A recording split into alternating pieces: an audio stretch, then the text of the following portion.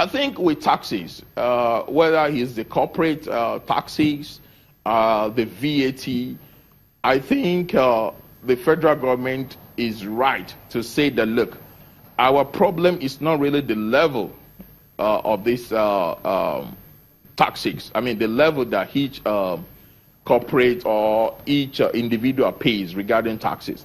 That the problem is that there are too few people that pay these taxes. So I think the federal government is correct on that in that respect.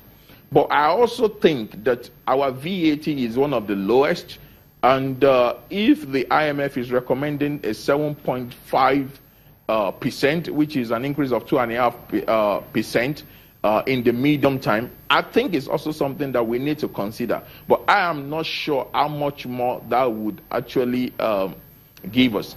But I think the most important thing, as the federal government has said over time, is how do we put in place measures that ensure that our tax revenues, whether from VAT or from corporate income taxes, actually reflect the size of the economy.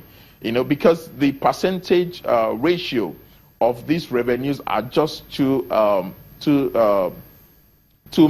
small compared to the size of the economy. So I think those are the measures, but I think we can work with both of them. We can work increasing the tax base, but we can also look at measures to increasing the tax, to increasing VAT in the medium term.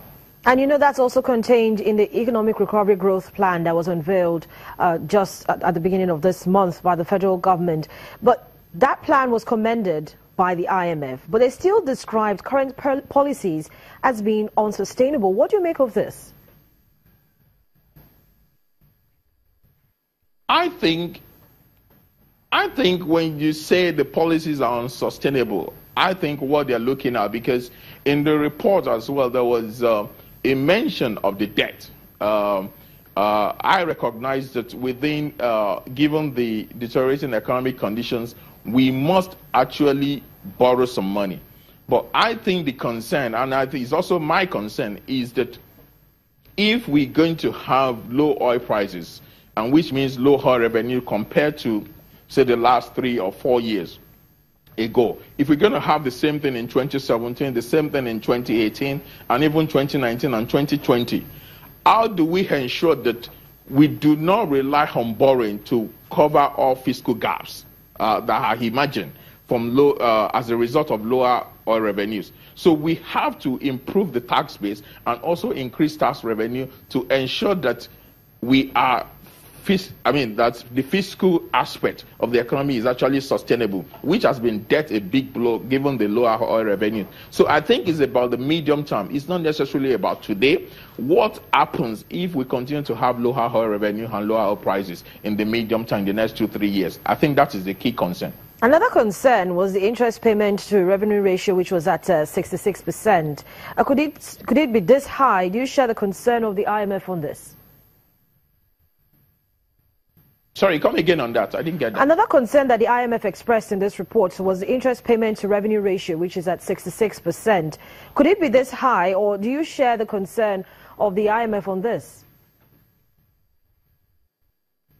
Oh, no, this is definitely a big concern. I mean, if the interest rate is 66%, the one I'm even more concerned with is that the revenue for debt servicing now is over 30%, 32% to be exact, according to the report.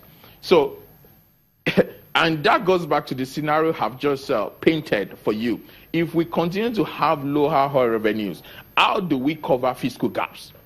Do we continue to borrow, or do we put in place measures and speed up those measures now to ensure that in 2 to 3 years' time that we have some revenues coming from corporate income taxes or from VAT, or maybe put in place some structural reforms that the expenditure that the government is involved in now, maybe in relation to infrastructure and some other expenditure, how do you ensure that the economy actually takes care of on the private sector? For instance, maybe some major projects, some roads, some power.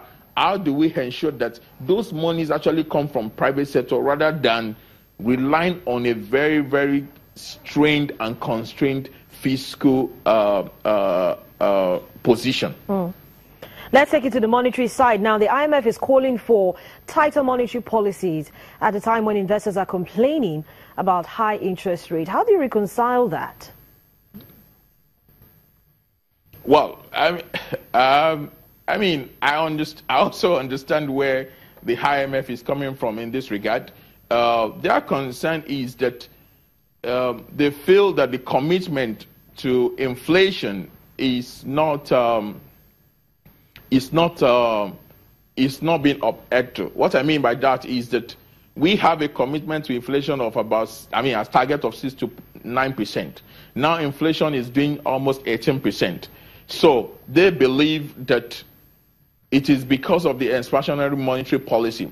However, I do not think the CBN has erred in this case, because if you look at the last 1 year, if you look at the fiscal position that was actually constrained with constraints in the fiscal position, constraint from the external position side as well, you need some kind of lever to ensure that the risk to growth is not is limited. That we limit the risk to growth. Even though we had negative growth, I think it would have been worse if monetary policy did not support this growth in the last 1 year. Of course, they can always do more, and I think there has been some measures to actually close the monetary expansion in the last 1 month or 2 months, and I think we need to continue that and to be able to bring inflation down.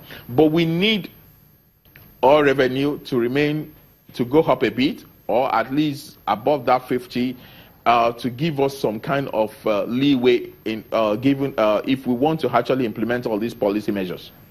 Dr. Ogo Okiti, economist and CEO of Time Economics, thank you so much for joining us on the program this morning and sharing your perspectives with us.